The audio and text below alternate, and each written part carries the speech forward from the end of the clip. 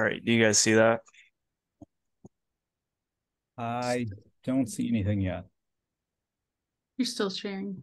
Oh, it looks like it's loading. My bad. All right, I can see it now. Okay, cool. Um, so I created the class, initialized the answer, Mhm. and then created a guess method. Um,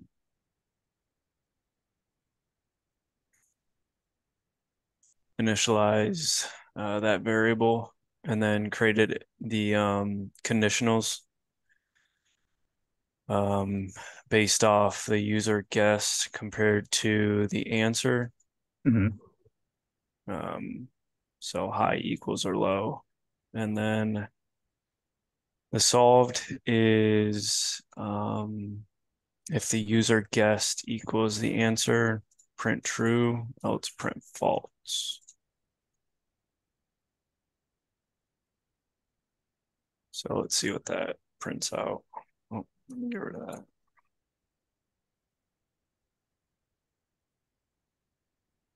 So for 10, 10 is the answer. Guess 19, it's gonna print out or return high. And for solved, it's gonna be false. And Sure. if we can go, let's see, we can go below. So for 9, low false and 10 equals and true. Awesome. Right on. That definitely accomplishes the standard initial challenge. And let's see. Did you find it challenging at all, or was this part very straightforward for you? I thought this was easier than um, the previous challenge. Hmm. Yeah, probably because it doesn't utilize any inheritance, which is why I added the stretch goal at the very end. But it definitely meets the criteria. And do you want to take a look at what you have so far for the second part? Because I see that you did start taking a stab at. Yeah. Um, for some reason, I don't know. Uh, this is not working. So basically, I made the new class with it being a child class of the parent guessing game. Mhm. Um, init initialized it with user guess and then use the super init to basically reuse this. Mhm. I did the same thing for user guess and solved. My only concern moving forward is I really don't want these conditions. So I have to figure out how this is going to play with user input Mhm. moving forward. And for this, I don't know. It's expecting an indented block. I'm a little tired, so this is probably something silly I'm doing. The reason it's expecting an indented block is because it thinks it's a part of your def solved function. Okay. So you have the def solved defined with a colon, but nothing. Oh, I see. Um, so how could I, so maybe, uh, You could put pass for now if you want to yeah, try to. thanks, Ken. That's what I was looking for. Oh, well, yeah.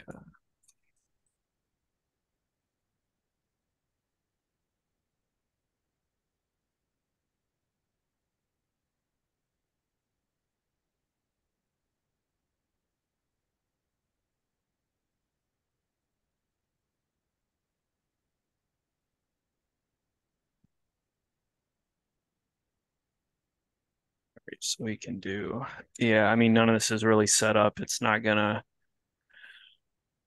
because it's a string, it's not gonna really understand these conditionals. So Right. um, I have to figure that out moving forward. And this should work it- similar once I kind of figure out this, I think. So Okay.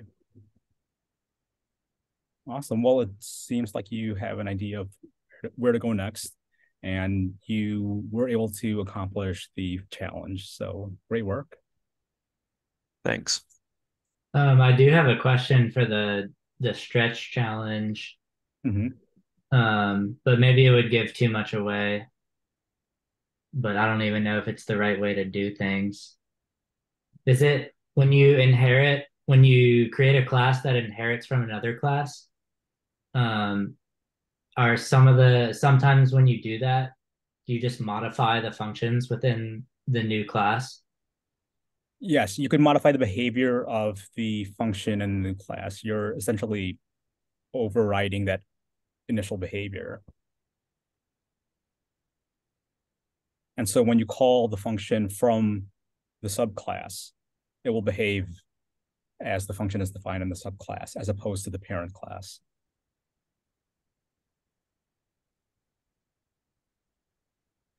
Cool, that answers it. Yeah, so you could technically just write whatever you wanted after the super of the child class and it would override it essentially. Mhm. I think so. Okay. Well, that's a lot easier than what I thought it, it would be. Cool. Cool. Anyone else want to volunteer their answer?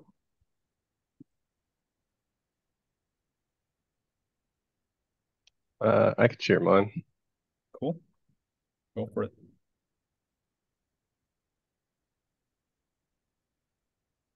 I think it's pretty similar to what Chris had. Let me get rid of these. Is that a little bit better to see? Mhm.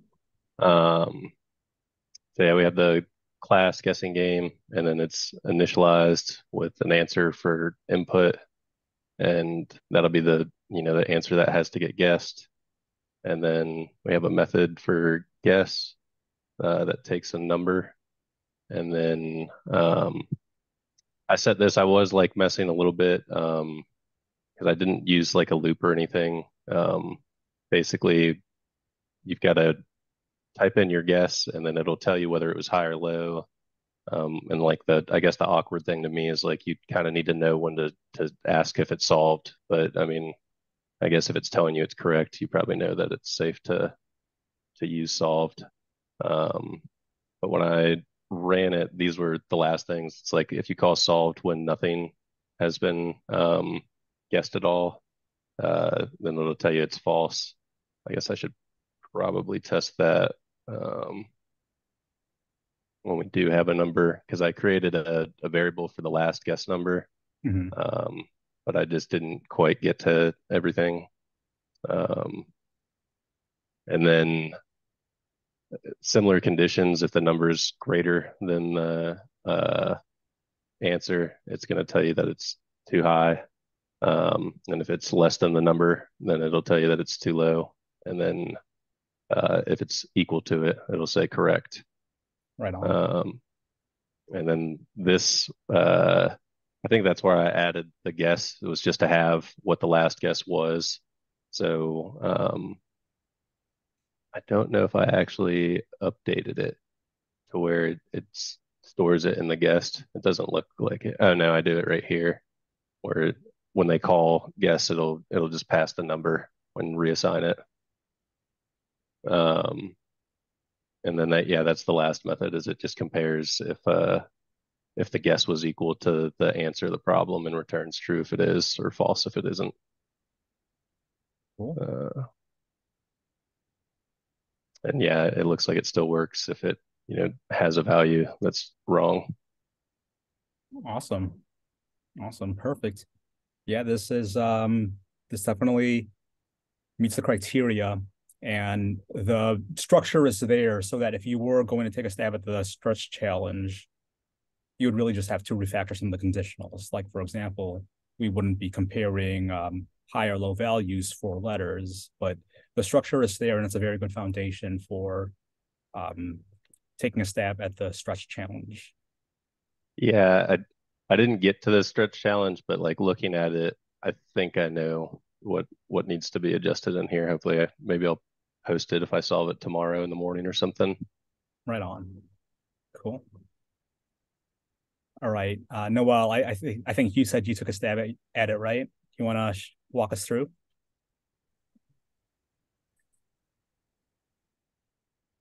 Is that the right screen? Yep, looks like it. So this is the Hangman one, and I imported the guessing game, which is this. Nice. I couldn't figure out how to change that to letters, so I just made a new one called Guess Letter. Okay. Um, so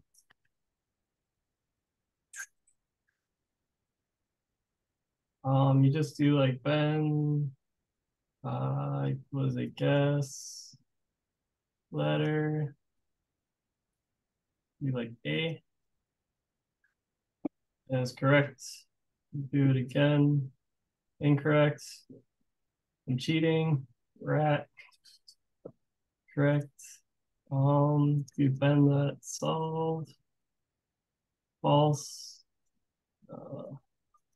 Thing that gets T, and correct doing the word was rat. So I put the list there, and then it picks a random one using this and random. Nice. 0 to 4. Is that right? Yeah. 0, 1, 2, 3. Yeah. So the letters, if it was incorrect, well, let's just go through it. So if you do more than one letter at a time, it says guess one letter at a time. If the letter is in the self-correct or in self-incorrect list, it says you already guessed that letter. Cool. Probably still work. Yeah, you already guessed T. If the letter is in the correct word, which is self.word, then it goes through each letter in the word, and if the letter you guessed was the same as one of those letters, and it prints correct, makes the last true, and it puts it in the list of correct letters. Okay. And that's just so I could see if they already guessed the letter. And then if the length of the self-correct list, so the number of letters in here is equal to correct guess for the win. So that is this, which is the length of the set of the word. That way there's no doubles in the letters. Mhm. Then it says you win. And if not, then you're wrong. It depends the letter. It says false, incorrect guess. Yeah. Right on. Right on. Awesome. Can we scroll up in your guessing game code? This? Yeah. Yeah, so this is just all numbers. I think it's still running the number game too. Mm-hmm. Where is it calling the guest letter function? Or what? Where is the guest letter function being called? What do you mean? In the terminal? Oh, you were manually doing it. I see. Right, Yeah, right. no. And Ben is an instance of Hangman. Okay, I see. And Hangman is inheriting from guessing game. Awesome. Yeah. Right on. Well, great work, man. You got the challenge down. Thank you. Cool. Was that fairly clear for everyone? How he walked through us, how he walked us through his code?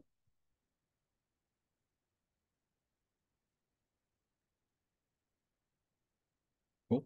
While we still have time, does anyone else want to show what they have?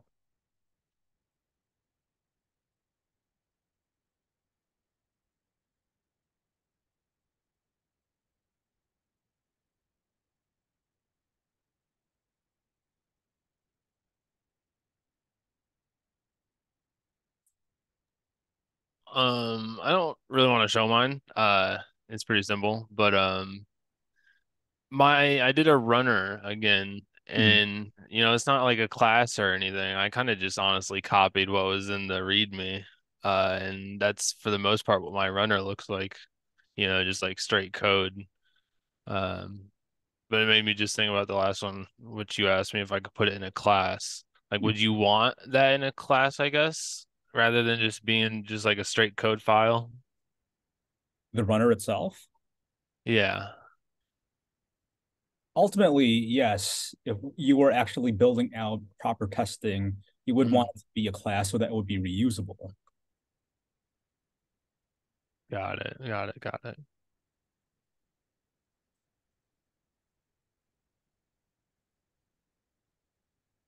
Cool. If Well, you oh, go on. if, Sorry. if you have a working function, can't you just make it a method within like would there be any difference? I guess it's like you might have to add self maybe to the first parameter and maybe make the rest of the parameters it accepts in the init.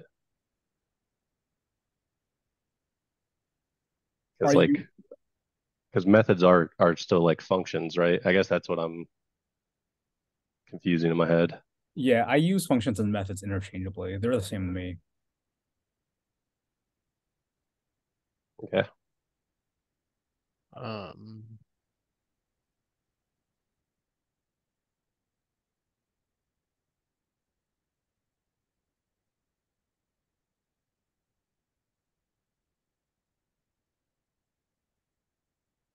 Oh, I thought you were going to say more. You said I was trying to think of how to articulate it.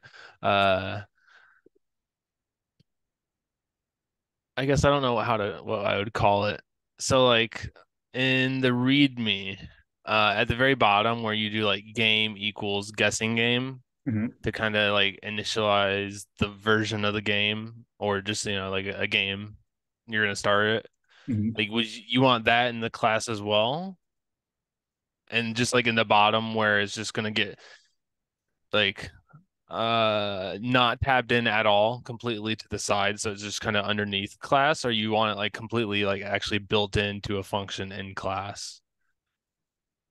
Um, it really depends on how you're implementing it, but you could call it from within the class, Okay. if I'm I understanding. didn't know if yeah, I didn't know if it would work right being called like kind of creating itself within the class of itself. But Kind of sounds like that'd be recursive, but um, I'll have to do more. I was up pretty late last night just watching videos because I felt like so lost after yesterday. I worked on my problem till like 10:30, so I know you said you don't have to stay up late, but I wasn't doing nothing else with my time, so I just sacrificed a little bit of it. right on. That's the spirit. That's a great attitude to have. As long as you don't do it too much, you don't want to burn out. Well, we have a few minutes left. Maybe I'll walk you all through my implementation that I demoed earlier today. So I'm going to share my screen.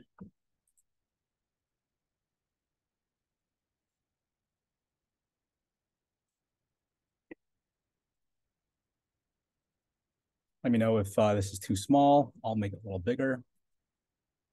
Again, when we were running this,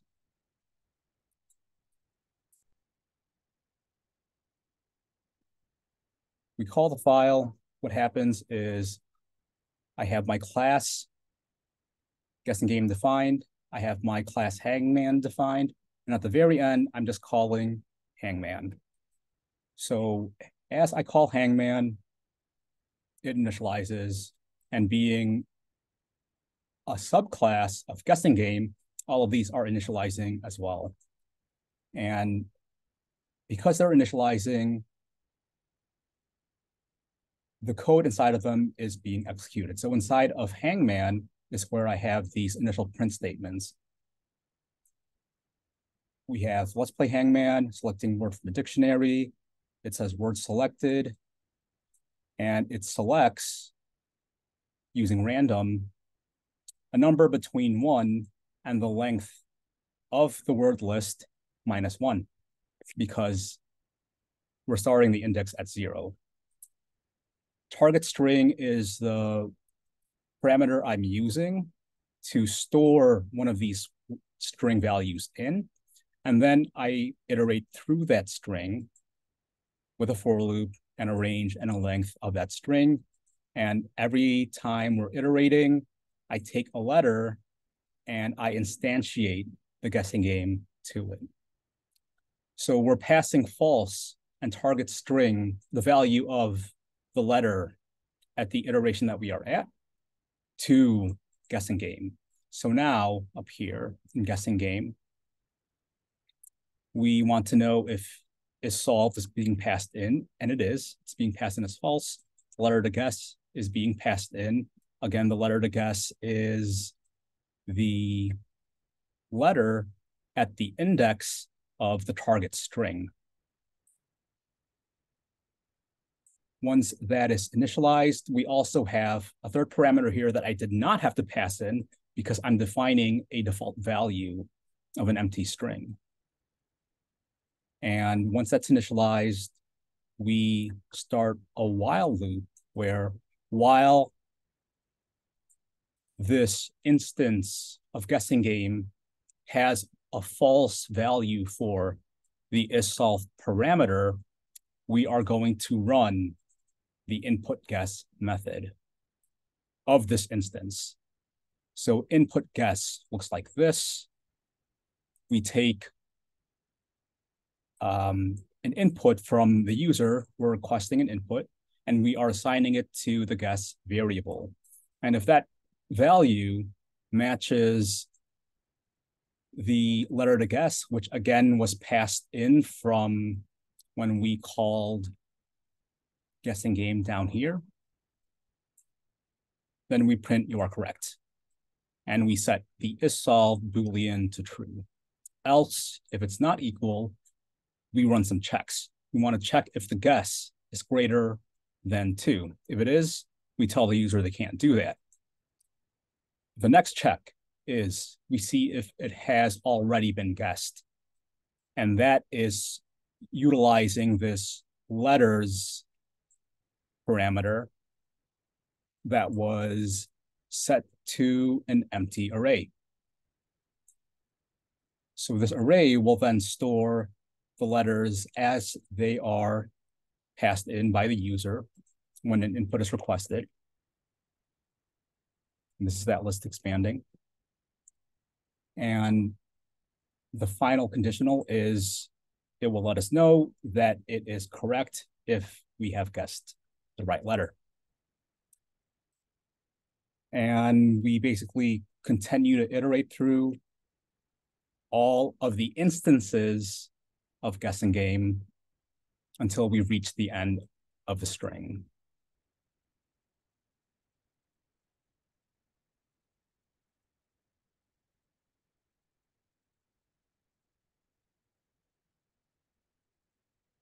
What do y'all think?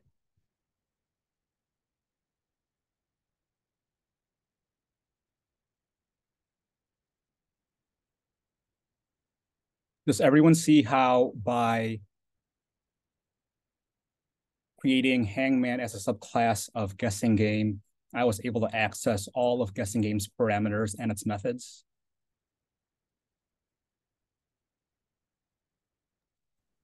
Could you share the code like on this, maybe in the Slack channel so I can just look over it later? Oh yeah, for sure. Yeah, I'll do that. So I'll share the code and I know Chad will be going over more inheritance with you guys on Saturday. So we are past time, and feel free to ask any questions on Slack too. Even if it's not Thursday, I'll do my best to answer. So feel free to reach out to me with any questions about this code or the lesson in general, and I will see you all next week. See ya. Have a good evening. Everyone.